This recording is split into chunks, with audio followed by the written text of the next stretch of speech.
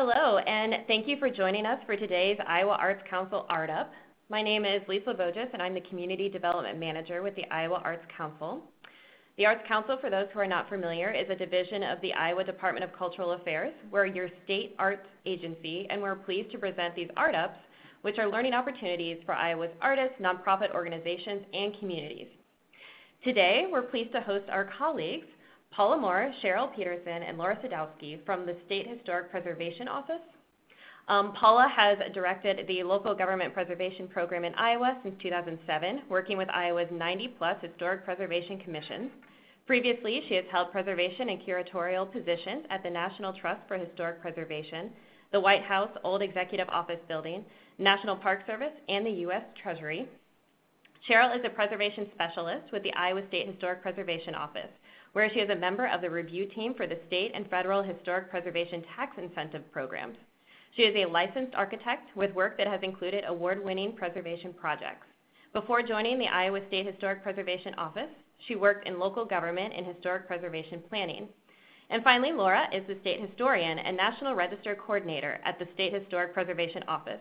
She is a graduate of the Historic Preservation Program at the University of Vermont and has worked previously as an architectural conservator at Shelburne Farms National Historic Landmark, a conservation coordinator at Salisbury House, and an architectural historian. The three of them will present to today's ArtUp entitled Murals and Other Ways to Introduce Public Art into Your Historic Downtown, and they will address your questions at the end of the webinar. But before they get started, a few housekeeping items. All lines are currently muted and will be for the duration of the presentation to reduce background noise, as this webinar is being recorded. The webinar will be archived on our website for future reference, and we will send participants on today's webinar a link to the recording, as well as their contact information, which is at the end of the presentation. As mentioned, they will address your questions at the end of the webinar, so if you have a question, please feel free to use the chat feature on the left-hand side of the screen. You may also use this feature if you are experiencing technical difficulties. Thank you again for joining us today, and now I will hand it over to Laura. Thank you, Lisa. All right, so welcome to the Murals and Other Ways to Introduce Your Public Art into Your Historic Downtown.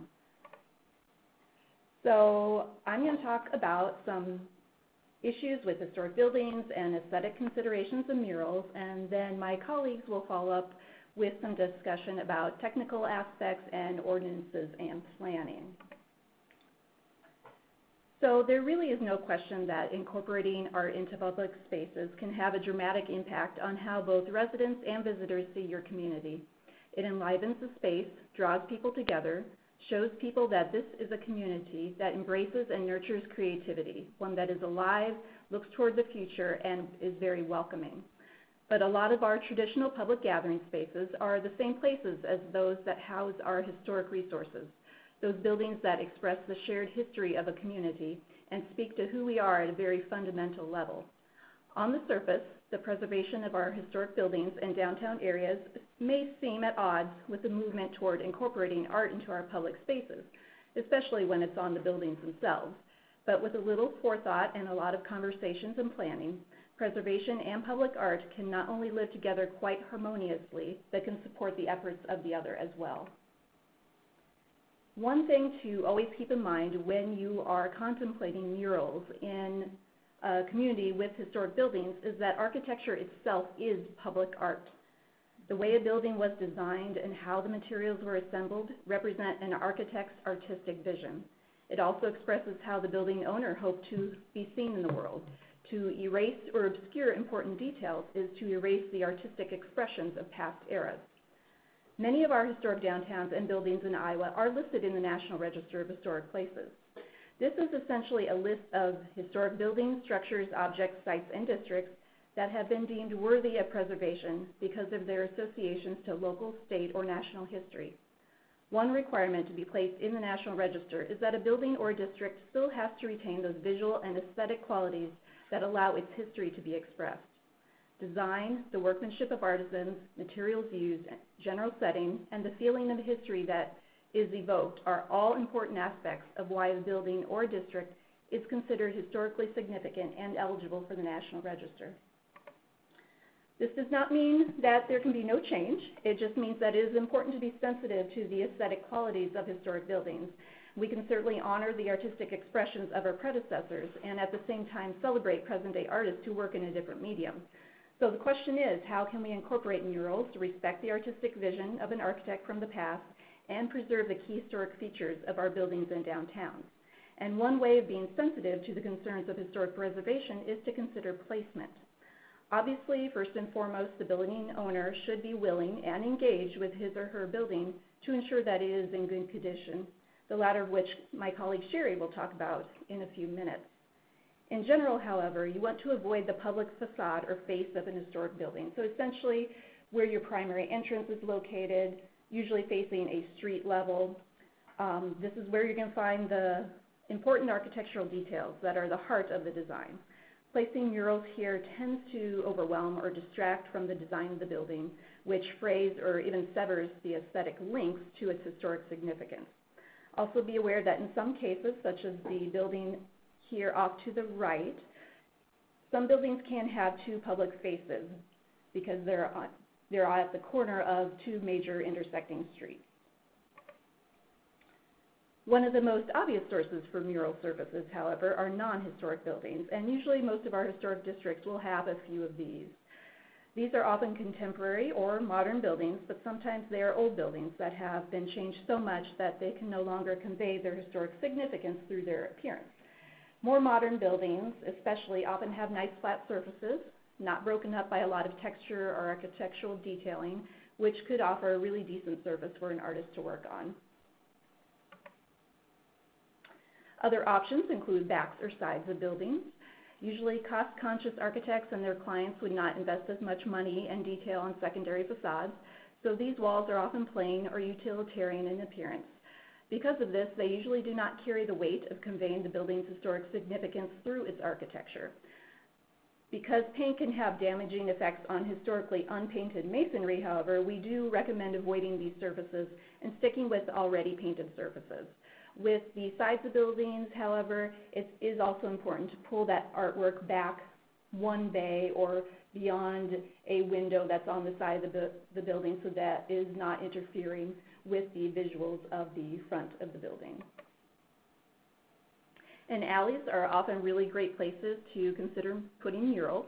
These are generally the size of buildings, as we just discussed, but I'm going to call them out here specifically because murals in these places tend to encourage the use of space by pedestrians, which can also make these spaces feel a little safer. Similarly, parking lots often face the backs or sides of buildings, but once again, these tend to be more utilitarian spaces, so they are not competing design-wise with historic architecture. Or if you have a parking garage, you might consider having artists paint inside the space. For visitors especially, this can serve as a great, vibrant welcome to the community right where they park their cars. And to follow up on the parking garage idea, consider other unexpected areas. Introducing the element of surprise can really delight both residents and visitors to the area. Underpasses offer a nice, large, blank expanse of concrete, which are generally shaded from sunlight, so there's going to be less fading of colors, but there are some other technical aspects that can pose problems, which I know Sherry will talk about as well. And you might want to consider alternatives to wall murals as a way to introduce public art. A lot of these alternatives are a great way of increasing accessibility to artists who may not have access to the equipment needed for a large-scale wall project. They can also lend themselves better to projects involving the public in their creation. Sidewalks and public squares with large expanses of concrete can serve as excellent canvas for artists. Painting the risers, which is the vertical portion of the staircase, is another great option, but don't generally spend too much money on a project like this because it doesn't really tend to last all that long. Plus, you should avoid, of course, painting any historic staircases. And it doesn't even have to be something that is permanently affixed to the streetscape. Park benches and movable forms in whatever meaningful shape you choose are also excellent options. These can be repainted on an annual basis and even repositioned at will around your city. The cows on the left are an annual project in Burlington, Vermont, a state well known for its cheese and, of course, the infamous Ben & Jerry's ice cream. But with all these choices, it is important to plan how you're going to weave public art into your historic district in a way that feels balanced and still honors the buildings that represent your community's origins. Too many murals in one location, for example, can be an overstimulation for visitors and residents, as well as greatly impact the visuals of an historic district. Casinos are well known for their bright colors, overwhelming amounts of patterns and flashing lights, and you really want your visitors and residents to feel at ease in these public spaces so that they will linger and enjoy all the amenities that your community might offer. Some people might also be concerned about content or ensuring that a particular aesthetic honors their community. So seeking public comment and starting the conversation early is always advisable so that residents can feel as though they are part of the conversation. One way to provide some oversight of content while also generating excitement in your community is to hold a competition. Determine where you would like the mural to go, how big it should be, how it should be applied, and with what materials. You might also want to consider a theme, celebration of local history, for example. Forming a selection committee for this will be important. Local residents and city or community leaders should have representation, but also consider including artists as well. They, of course, would not be able to submit a proposal, but they would be able to offer expertise in evaluating the installation of proposed work, as well as the visual and design aspects. Another way of soliciting proposals for a mural or any other public art is to put out a request for qualifications, or RFQ. With this tactic, artists will submit examples of their previous work to you so that you can select possible artists based upon their personal styles. Then you can provide a nominal sum to selected artists to develop a concept for your mural. This may seem like an unnecessary investment, but it will honor both your time in ensuring that you only review proposals from artists whose aesthetic fits with yours, as well as the artist's time in developing a proposal specific to your project.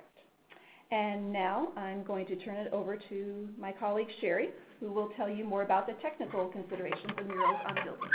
Okay, thank you, Laura. For technical aspects, advance the slide. It didn't work with the. Just click on Okay. For technical aspects, I'm going to talk about best practices for painted murals with a specific focus on historic masonry buildings. I think old brick buildings are at the heart of every Iowa town, and this is where you see so much enthusiasm for installing murals. As Laura has advised, a mural should not be located on the front or primary elevation of any historic building, but it may be appropriate on the side or back of certain building types. What we often find on the secondary side and back elevations of historic masonry buildings are plain brick walls or maybe clay tile or concrete block. The front of the building will have the best materials, and the secondary elevations will have less expensive and less durable materials. Because these secondary elevations were built with less durable materials, it is not unusual for the masonry to be painted or covered with parging or stucco.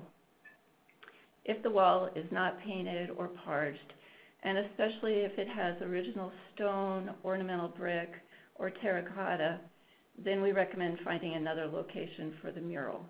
In this case, protecting the architecture, the building's historic character and integrity would be the first priority.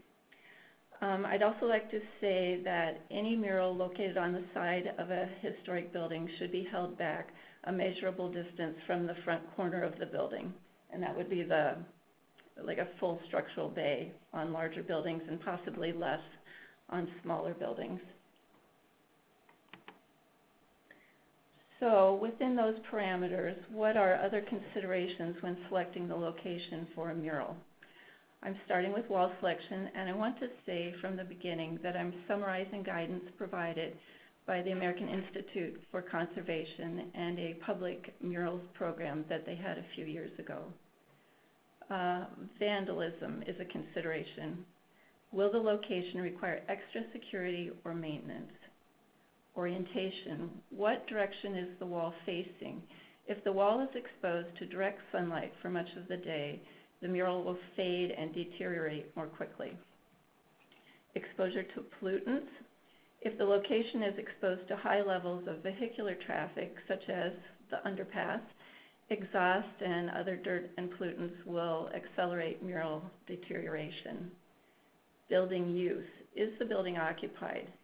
Commercial kitchens, industrial or manufacturing functions, or the more typical heating, air conditioning, bathrooms, and kitchens of residential occupancy can cause the mural or cause the wall to fluctuate in temperature and or humidity, which will affect how well the paint adheres to the wall. Moisture and water problems.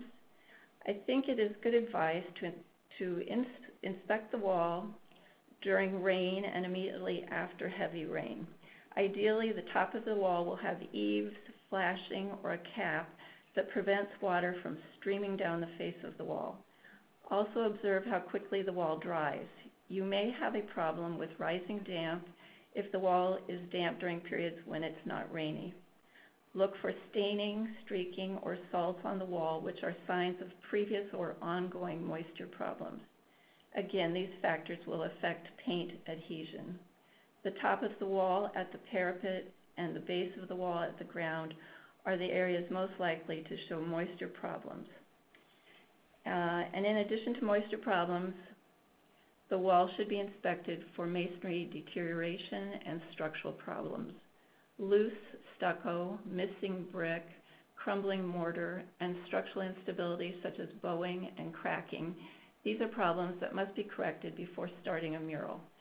As a precaution, we recommend consulting with an architect, engineer, experienced contractor, or other expert to have the wall analyzed. Once you've selected a location and made any necessary repairs, the wall is then cleaned, and once the wall is clean and dry, you're ready for the artist, who is typically responsible for the priming, painting, and coating. Considerations we want to point out include surface preparation. The wall is cleaned to remove surface dirt or salt, debris, and vegetation.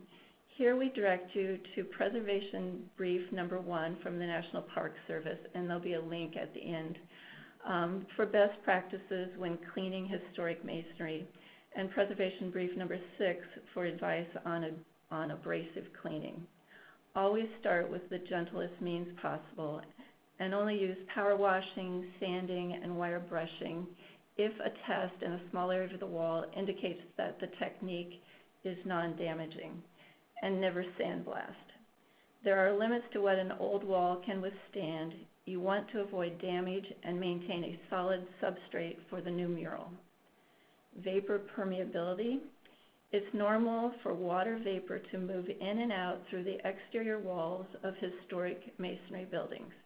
In an occupied building in Iowa, the direction of that movement changes with the season, but the wall is always breathing. For this reason, the primer, paint, and coating products should not create a vapor barrier. Trapping this moisture in the wall can cause damage to the wall and accelerate deterioration of the mural. Product compatibility. Consider using the same manufacturer and product line for the primer, the paint, and the top coating to avoid adverse reactions and to protect the paint layer as much as possible. Murals painted with compatible products are less prone to flaking, bubbling, and fading. Artist paints. The paint product I see referenced for mural painting is Nova Color and acrylic paint. Other types of paint products such as architectural paints, marine type coatings, spray paint, or old-fashioned oil-based sign paint may be more difficult to research, and their suitability for use on historic masonry may be more prone or may be more difficult to determine. Mineral paint may be the best choice, although unfamiliarity and initial cost may be prohibitive. And finally, testing. Always follow the manufacturer's directions for primer paint and coating products, and test the product before use in a small area of the wall. and this leads to documentation.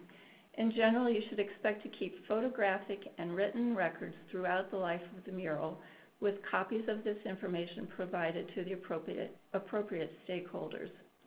Keep a photographic record of the wall before, during, and after each step in the preparation and painting of the mural, and record the dates of your photographs. Photograph the wall before any work has started, and photograph any repairs. Photograph the clean wall, and of course make photographs during the painting of the mural. Continue this photographic record to document tests, maintenance, and repairs over time. Also keep written documentation from initial wall preparation through mural painting and maintenance.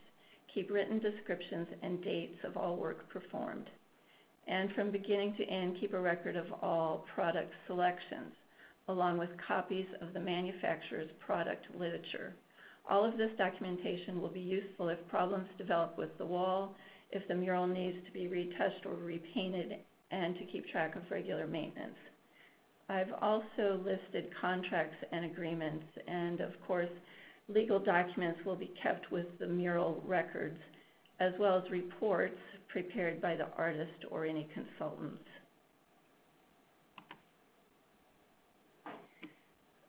So maintenance and the eventual removal of the mural. Getting ready for this presentation, it was amazing how many images I could find of beautiful murals.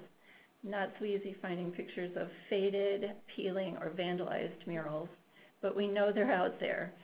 The best advice is careful planning, appropriate methods, good quality products, and a budget for maintenance. Maintenance activities may include removing or trimming vegetation, removing surface dirt, removing graffiti, and reapplying the top coating. So set a schedule for regular inspection of the mural. Ideally, this should be twice a year, once after the winter and once after the summer, the 2 times of year with the most weather extremes. Scheduled checks of a large mural may be done with the aid of binoculars, but depending on the mural's condition, every 3 to 5 years it may be advisable to examine it using lifts or scaffolding. Periodic cleaning. Any washing of the mural should be done as gently as possible without detergents and with minimal water pressure. Instructions from the artist should be documented, and always test a small area before beginning any cleaning project. Touch-ups and recoating. Be prepared for damage and deterioration of the paint and top coat. Reference your mural documentation to match original products, and know that graffiti removal is a significant maintenance concern. One function of the clear top coating is to aid in graffiti removal. The coating is the sacrificial barrier between graffiti and the paint layer. Select a compatible coating that can be removed without damaging the underlying paint. Set up graffiti samples to test the coating product and the cleaning solvents. If possible, conduct these tests over a series of weeks to see how difficult it is to remove various media after it has set in. It's also good advice to leave a small area of the mural uncoated. Mark and photograph this area. You will then know by comparison if the coating is clouding, yellowing, or failing over time. Deciding the intended lifespan of the mural will be part of the initial planning process, as well as prescribing methods for eventual removal or cover-up. We consider it appropriate to paint over a mural that was created on a previously painted historic masonry wall. Again, careful surface preparation, product compatibility, and testing are recommended. And conservation, restoring a mural rather than covering or otherwise removing it may require the services of professional conservators. And if your mural becomes famous and worth a lot of money, then you may need attorneys and security as well. Finally, I want to list a few alternatives to painted murals. Installing wood, metal, or plastic panels may be a good option. Of course, compared to a mural painted on a wall, there are different considerations and precautions. We definitely recommend hiring a professional to design the support and attachment system. An important detail is the placement of anchors. For historic masonry walls, anchors should be installed in the mortar joints to avoid drilling holes in the historic brick, tile, or concrete. When the artwork is eventually removed, the mortar can be easily repaired, while damage to masonry units is permanent. Non-woven media. A common product name is Polytab. This is a lightweight fabric that the artist can prep and paint in the studio and then deliver to the site, where it is then adhered to the cleaned and primed wall. This allows the artist to do most of the work in the studio, minimizing the time spent on site. It is also safer for volunteers who can participate in the mural painting without the risk of working in lift equipment or on scaffolding. Applied films. The ones I've seen are 3M products. Over masonry walls in good condition, applied films can last a couple years and can be fairly easily removed. Perforated film is used for glass applications to allow visibility. Think of applied films as temporary murals. And finally, projected images. This is an alternative that should leave no mark on the building. The projected art can be a one-time event, or the equipment can be installed more permanently and last for months or years. Turn it over to Paula.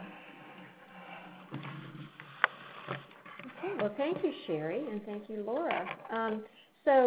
Just to recap a little bit, Laura has talked about the historical and aesthetic considerations when planning your mural program, and Sherry has talked about the technical aspects with an emphasis on making sure that no harm is done to your historic building or your historic district.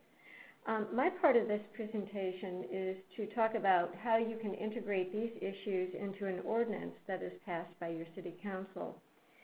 A well-written ordinance will help your city manage the program so that it is an asset and helps to achieve your community's goal for artistic expression.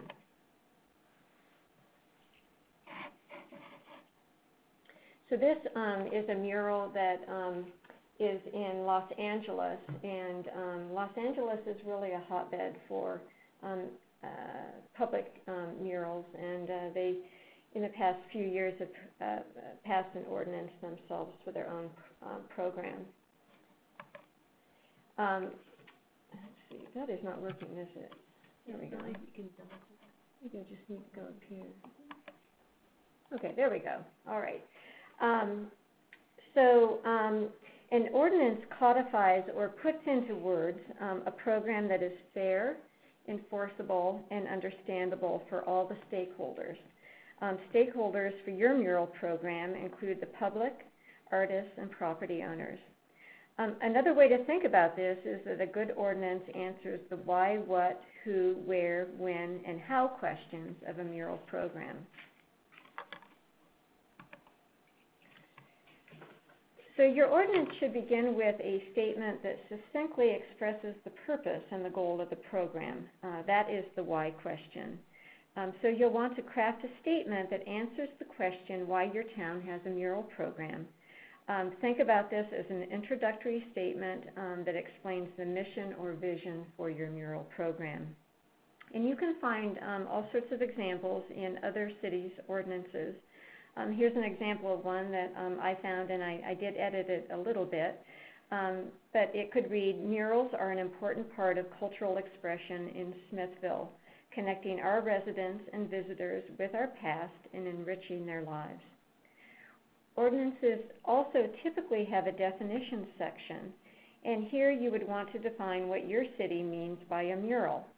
An example of a definition might be, a mural is generally described as a one-of-a-kind image that does not contain any commercial message on an exterior surface of a building, structure, fence, or garden wall.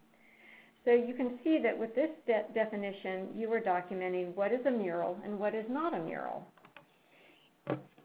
And I wanted to talk a little bit about commercial messages.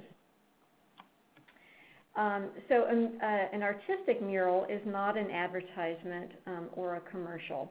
A commercial message is one that advertises a business, service, or good produced or sold.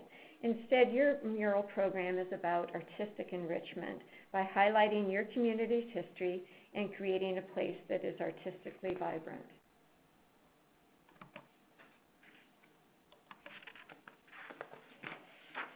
So one of the important steps in planning your mural program and drafting your ordinance is to think holistically about your community. And so you'll want to sit down with a map and figure out where are your non-historic buildings, where are your historic buildings, where are historic walls that, I'm sorry, I need to go back a little bit here. I skipped a slide. So one of the important steps in planning your mural program and drafting your ordinance is to think holistically about your community.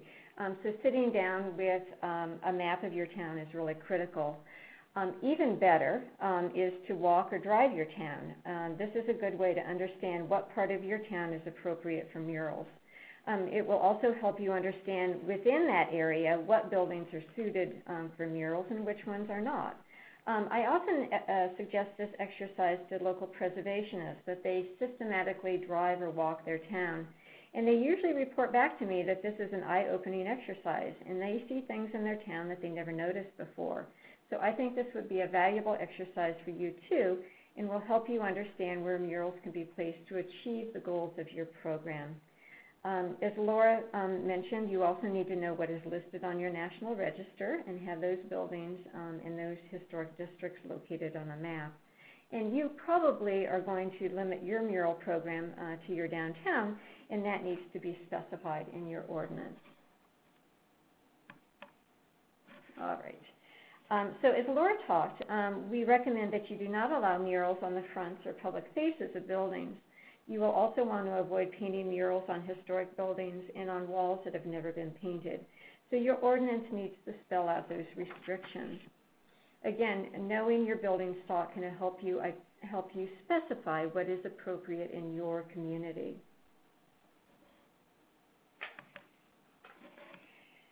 It's also a good idea to specify maximum size so that the murals that are created in your community are appropriate for the scale of your downtown and its building stock. Size limitations can be expressed in terms of percentage of the wall surface or an overall size limitation. Your ordinance should also dictate or indicate which techniques are approved, directly on the wall, mechanically attached to the wall. If the mural is mechanically attached, how will it be done? And as Sherry has discussed, if you're attaching through a brick wall, you want to make sure that those fasteners are done through the mortar joint. Identify acceptable materials without using trade names. Are there paints that you want to prohibit, such as fluorescent paint or neon paint? Will you allow lettering? If so, how much? Will you allow the mural to be illuminated at night? This is one area where you might want to look at your sign ordinance because there may be some guidance there already.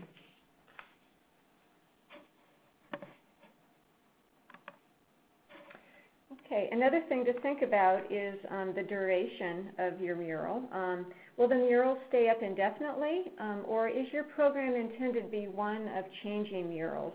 Or perhaps you will allow both temporary and permanent murals. But regardless, your ordinance should address this.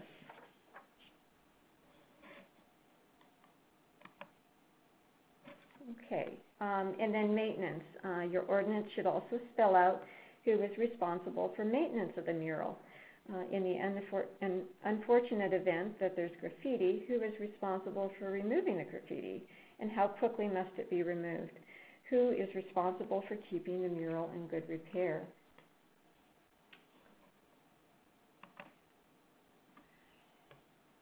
Your ordinance should also provide some details about the application process.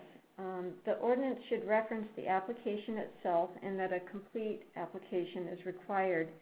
And here the objective is is to make sure that whatever body you set up to review the mural applications, they have all the information that they need to understand the proposed project and to evaluate whether it is allowed under your ordinance. If pieces of the application are missing, you'll want to be able to table the application, asking the applicant to provide those missing pieces of information. The other thing that your ordinance should indicate is who reviews the applications. I think ideally you should have a board or a commission that has members representing a variety of stakeholders. Those stakeholders could include the public, business owners, Historic Preservation Commission members, your planning commission, historical society, and certainly someone from the local art community. How quickly will the application be reviewed? Typically a 30-day review period is reasonable. So that body that reviews the applications will need to have a regular meeting schedule so that they can respond to applications within the time frame specified in your ordinance. And then what if a review body denies approval for the mural? What body does the applicant appeal to? So that's something to consider too as part of your ordinance. Okay. Now, we don't recommend that you actually list the parts of the application in the ordinance. In the future, you may want to make changes to the application itself.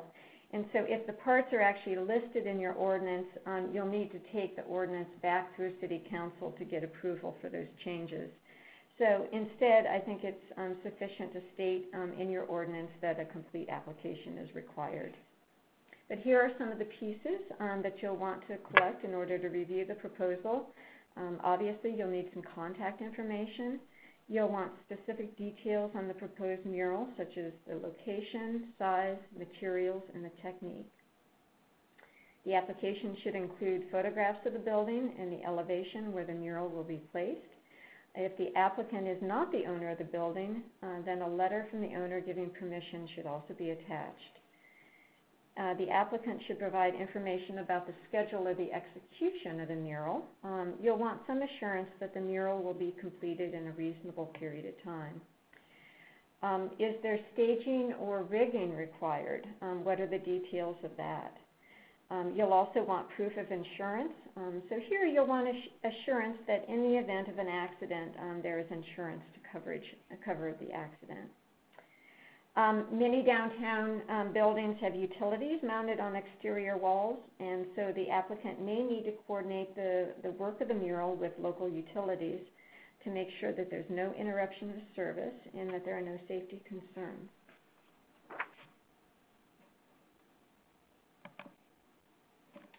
And then finally, you'll want some visual representation so that you can understand what the finished mural will look like. You'll also want some information about the artist so that you have confidence that the project can be carried out successfully.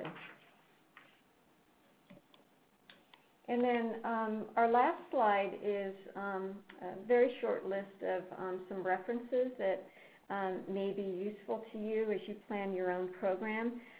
Sherry talked about the Secretary of the Interior standards for rehabilitation. These are standards and guidelines that we use in historic preservation for a lot of our grant programs and historic tax credit projects, and so there's some really good guidance there. Drilling down a little deeper, there are preservation briefs, and Sherry also mentioned these in her part of the presentation. These are developed by the National Park Service, and they're very well written and illustrated tutorials on a variety of preservation topics. The Mural Creation Best Practices document was developed by the American Institute for Conservation, and this document discusses everything from planning to maintenance, and Sherry mentioned this in her talk. And then finally is the Visual Artists' Rights Act of 1990, which we haven't talked about, but it does discuss the important topic of the rights of artists and their work. So when you see this PowerPoint, when it's sent to you, you will not be able to click on these links, I don't believe, but we will send them out separately in an email so that you will be able to activate those links. So I think at this point we are ready to open up the floor to questions and comments that you might have. I think you have one comment.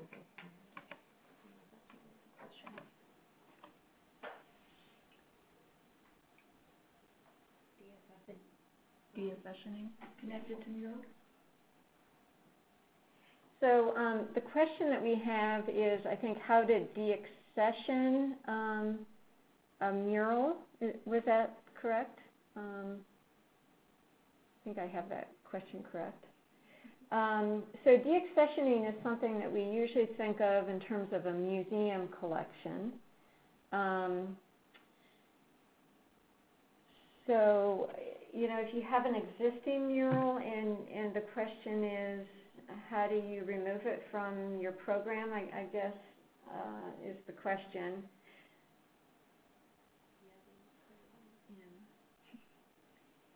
I think the mural is probably the property of the building owner itself, and so it would be a conversation that you would want to have with the building owner, is what I would say. And I'm sorry if we are misunderstanding the question. Okay, we have another comment here. I think small communities are always interested in sources of funding and grants. So is that something that you would like to address, Lisa? Sure. I don't know if, Joan, if you are signed up for our newsletter that comes out twice monthly, but we're always listing different grant resources there. We actually, as the Iowa Arts Council, have an art project grant which can fund murals. Those are definitely murals that have a real community element, so either community input or community kind of process as part of that application. And we also list other grant opportunities in our newsletters as they come available. We also list those on our website calendar, so I would be aware of those options as well. I will say that most funding is tied to that real public input element, so keep that in mind as you are looking for kind of public funding.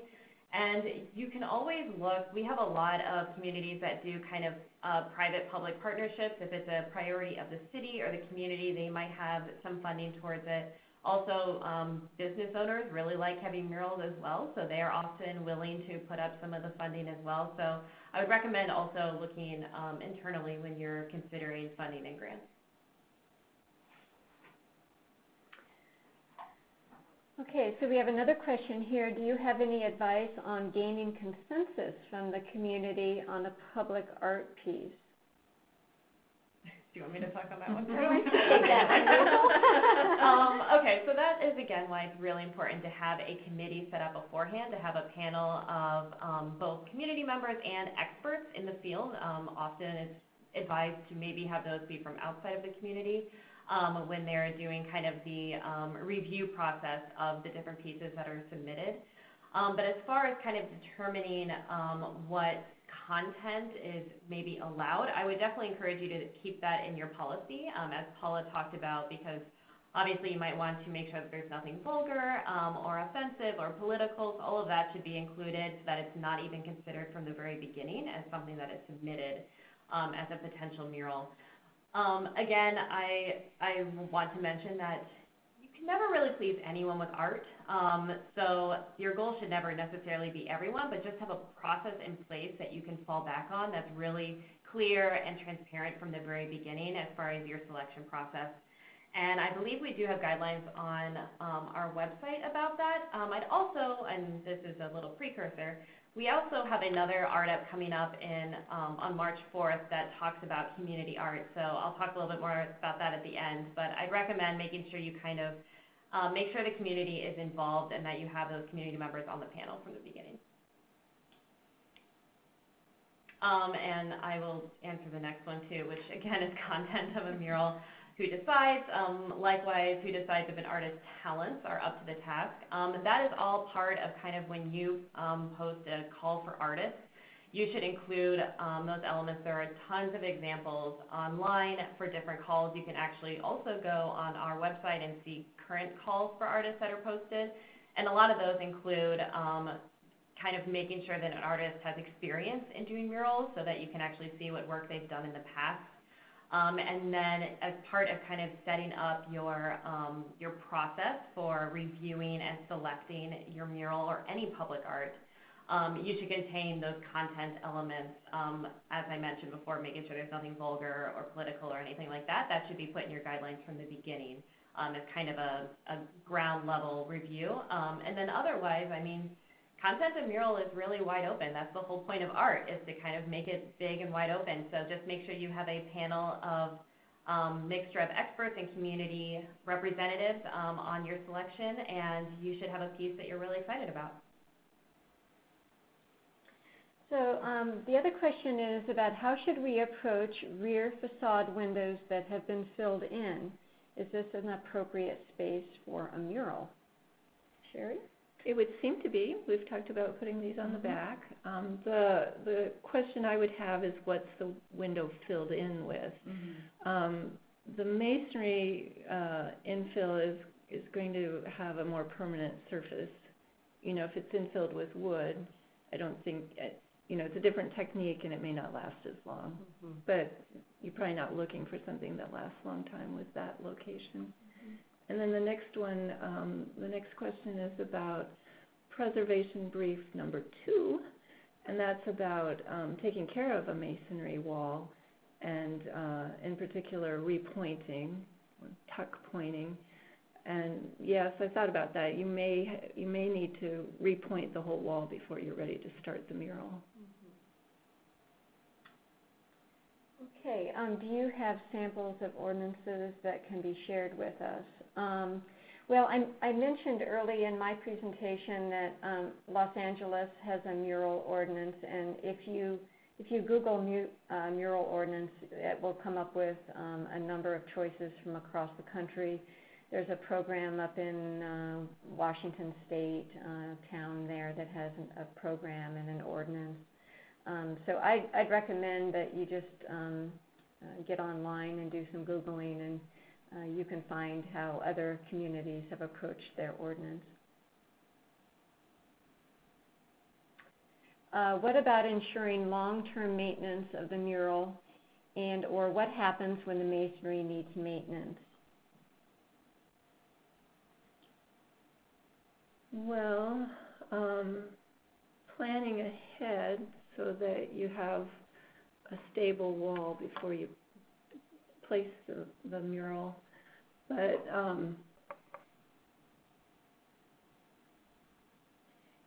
you know, murals get touched up and even repainted. So if you have to take a part of the wall out and do maintenance, then that's where you want to keep records of the design, the colors and paint products used, everything that was part of the original creation, so that you can recreate it if you have to go in and do actual maintenance to the wall. And I would think in any agreement that you have with an artist that there's going to be some agreement as to who's going to be responsible for maintenance long term as well. Right, something like that would be way beyond an artist's responsibility. Yeah. So are you discouraging murals on the fronts of buildings? What about in the case of a corner lot? Well, like I mentioned in my part of the presentation, if it's an historic building, we do discourage murals on the front because it really does distract from the architectural detailing that made that building historic and eligible for listing in the National Register or with an historic district. And with buildings that occupy corner lots, a lot of times, if you recall, there was that building on one of my beginning slides that had the mural that went from one side of the building, crossed the corner, and enveloped around the other side. Buildings like that have basically two front faces, we do want to avoid putting murals there as well.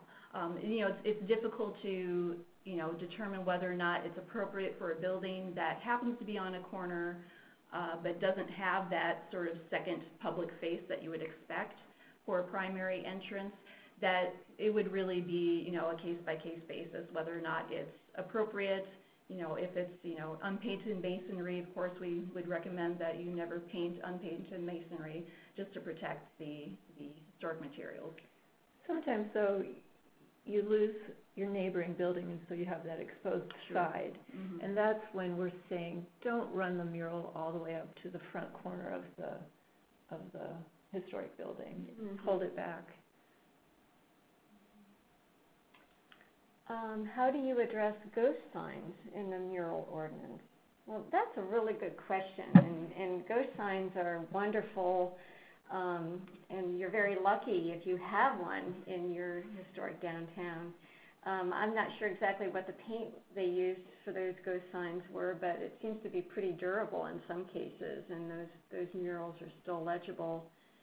So, you know, it may be an instance where you just want to leave it alone, that you don't want to do any sort of treatment, and it's been there for decades, if not 100 years, and just leave it be. It's earned its place, and we recommend not touching those up. Right. Usually in most community city ordinances, you're kind of grandfathered in if you already exist. So I'm assuming that would be the case with a new mural ordinance for a community. Anything that is currently existing would not necessarily have to comply to that existing ordinance. So the fact that that ghost sign existed, it would not be an issue. Okay, will we lose our historic designation if a mural goes on one of the key buildings on the side facing the street? So this is going to be a very similar answer as to a couple questions before. If you're talking about a side of the building that's not really your primary front entrance that has most of your architectural detailing, not necessarily. It really depends upon the reason why that building is considered historic, what its character defining features are. Once again, it's another case-by-case basis, so there isn't really a good general rule of thumb. And also, we're sort of implying that these are your Main Street kind of commercial buildings. Mm-hmm. If it's a monumental building in town, if it's your Carnegie Library or a significant school or post office, then we really would say no murals. Right.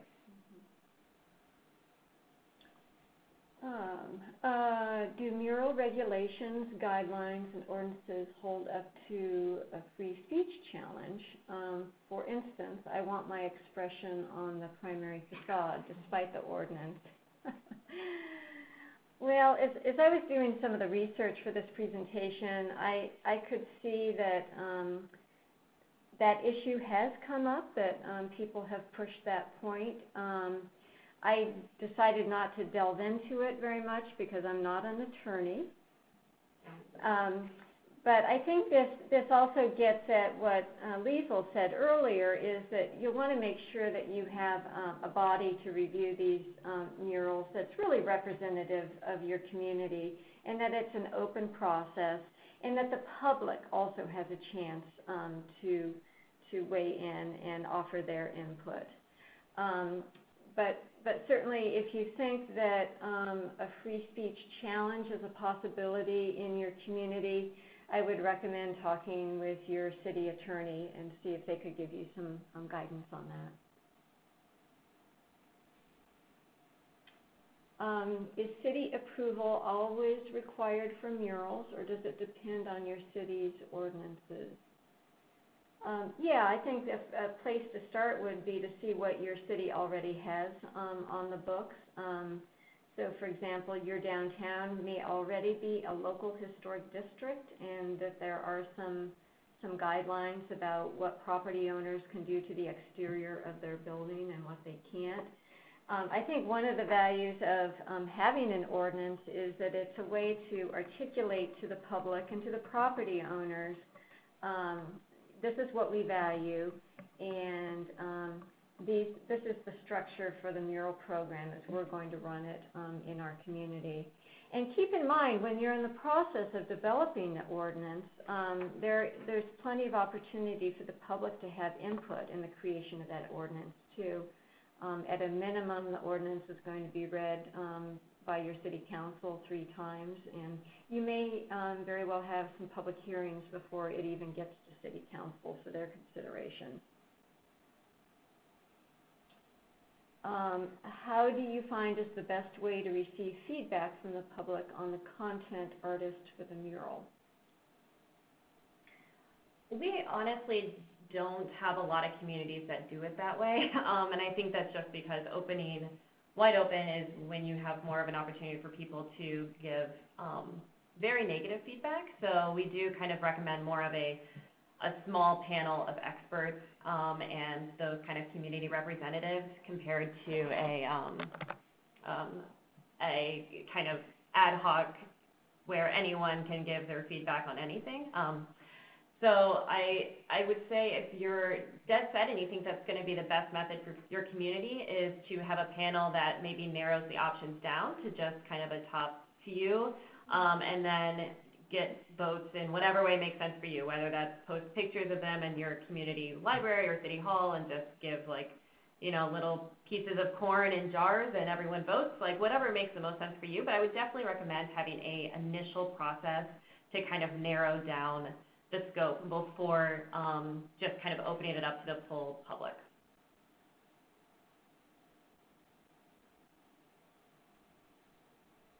I think we've come to the end of the questions. Yeah. Do you guys have any last feedback? Those were all really good questions, so thank you for asking them and drawing out some other nuances about murals in your downtown. Yes, well, thank you guys so much for taking your time to present today and for answering all the questions. And thank you everyone who joined on the webinar for participating. We appreciate it. As mentioned earlier, we will be sending out a recording of today's webinar and the contact information shortly. And there will also be a brief survey included on the email that you can fill out and let us know what you thought of today's webinar, and also give us the opportunity to tell us what other kinds of ArtUps you would like to see us host in the future. And I kind of gave a teaser on this earlier, but I'd like to invite you to join us for our final winter ArtUp, which actually builds upon today's topic. Next up, we will host Jennifer Drinkwater with Iowa State University for a discussion on how to work better with your local artists and why they are so important to your community and for community art. And that will be on March 14th, also at 2 p.m. Registration information is available on our website at iowaculture.gov/art. And you can also view on the website other recordings of archived ArtUps over the past years there as well. So thank you again very much for joining us today, and enjoy the rest of your day.